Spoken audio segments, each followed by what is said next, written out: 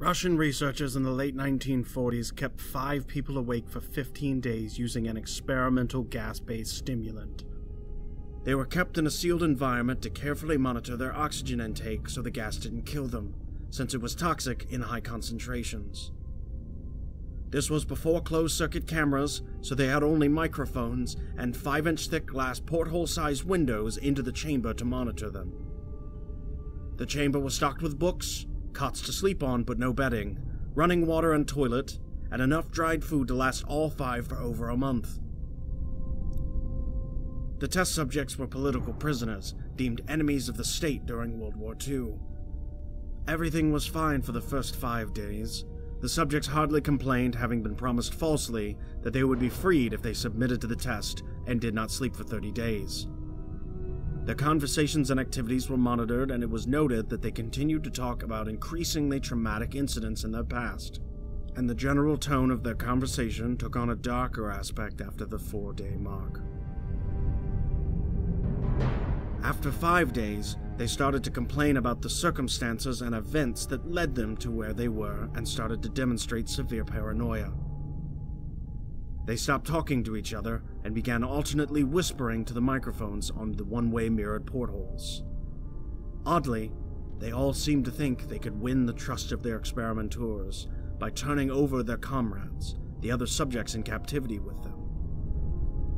At first, the researchers suspected that this was an effect of the gas itself. After 9 days, the first of them started screaming. He ran the length of the chamber, repeatedly yelling at the top of his lungs for over 3 hours. He continued attempting to scream, but was only able to produce occasional squeaks. The researchers postulated that he had physically torn his vocal cords. The most surprising thing about this behavior is how the other captives reacted to it, or rather, didn't react to it. They continued whispering to their microphones until the second of the captives started to scream. The 2 non-screaming captives took their books apart, smeared page after page with their own feces, and pasted them calmly over the glass portholes. The screaming promptly stopped. So did the whispering to the microphones. After 3 more days passed, the researchers checked the microphones hourly to make sure they were working, since they thought it impossible that no sound could be coming with 5 people inside. The oxygen consumption in the chamber indicated that all 5 must still be alive.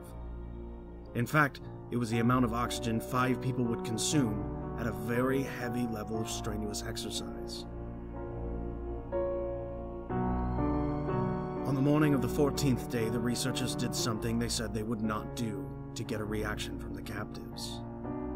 They used the intercom inside the chamber, hoping to provoke any response from the captives they were afraid were either dead or vegetables. They announced, "We are opening the chamber to test the microphones. Step away from the door and lie flat on the floor or you will be shot. Compliance will earn one of you your immediate freedom." To their surprise, they heard a single phrase in a calm voice response. "We no longer want to be freed." Debate broke out amongst the researchers and the military forces funding the research. Unable to provoke any more response using the intercom, it was finally decided to open the chamber at midnight on the 15th day. The chamber was flushed of the stimulant gas and filled with fresh air, and immediately the voices from the microphone began to object. 3 different voices began begging, as if pleading for the life of loved ones, to turn the gas back on. The chamber was opened, and soldiers sent in to retrieve the test subjects. They began to scream louder than ever, and so did the soldiers when they saw what was inside. 4 of the 5 subjects were still alive, though no one could rightly call the state that any of them were in alive. The food rations past day 5 had not been so much as touched. There were chunks of meat from the dead test subjects' thighs and chests stuffed into the drain in the center of the chamber, blocking the drain and allowing 4 inches of water to accumulate on the floor. Precisely how much of the water on the floor was actually blood was never determined. All 4 surviving test subjects also had large portions of muscle and skin torn away from their bodies, The destruction of flesh and exposed bone on their fingertips indicated that the wounds were inflicted by hand, not with teeth as the researchers initially thought. Closer examination of the position and angles of the wounds indicated that most, if not all of them, were self-inflicted.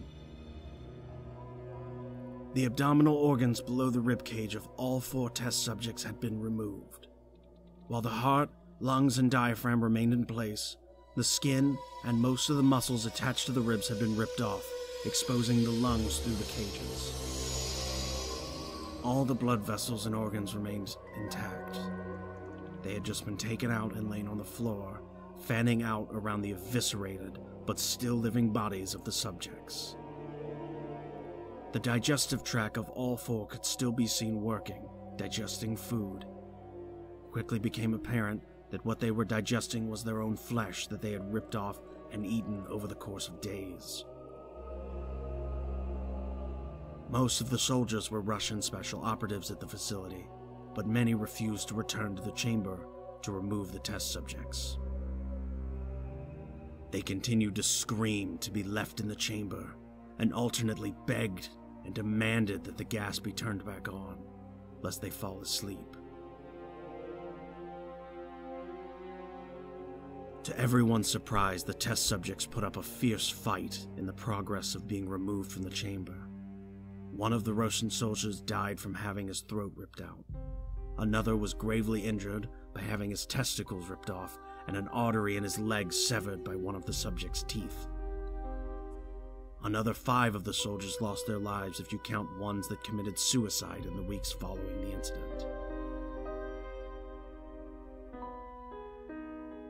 In the struggle, one of the 4 live subjects had his spleen ruptured and he bled out almost immediately. The medical researchers attempted to sedate him, but this proved impossible. He was injected with more than 10 times the human dose of a morphine derivative and still fought like a cornered animal, breaking the ribs and arms of one doctor. His heart was seen to beat for a full 2 minutes after he had bled out to the point where there was more air in his vascular system than blood. Even after it stopped, he continued to scream and flail for another 3 minutes, struggling to attack anyone in reach and just repeating the word "more" over and over, weaker and weaker, until finally he fell silent. The surviving 3 test subjects were heavily restrained and moved to a medical facility. The 2 with intact vocal cords continuously begged for the gas, demanding to be kept awake. The most injured of the 3 was taken to the only surgical operating room that facility had. In the process of preparing the subject to have his organs placed back within his body, it was found that he was effectively immune to the sedative they had given him to prepare for surgery. He fought furiously against his restraints when the anesthetic gas was brought out to put him under. He managed to tear most of the way through a 4-inch wide leather strap on one wrist, even through the weight of a 200-pound soldier holding his wrist as well. It took only a little more anesthetic than normal to put him under, and the instant his eyelids fluttered and closed, his heart stopped. In the autopsy of the test subject that died on the operating table, it was found that his blood had tripled the normal level of oxygen. His muscles that were still attached to his skeleton were badly torn, and he had broken 9 bones in a struggle to not be subdued. Most of them were from the force his own muscles had exerted on them. The second survivor had been the first of the group of the 5 to start screaming. His vocal cords destroyed, he was unable to beg or object to the surgery. He only reacted by shaking his head violently in disapproval when the anesthetic gas was brought near him. He shook his head yes when someone suggested reluctantly that they try the surgery without anesthetic, and did not react for the entire 6-hour procedure of replacing his abdominal organs and attempting to cover them with what remained of his skin. The surgeon providing stated repeatedly that it should be medically impossible for the patient to still be alive. One terrified nurse assisting the surgeon stated that she had seen the patient's mouth curl into a smile several times whenever his eyes met hers.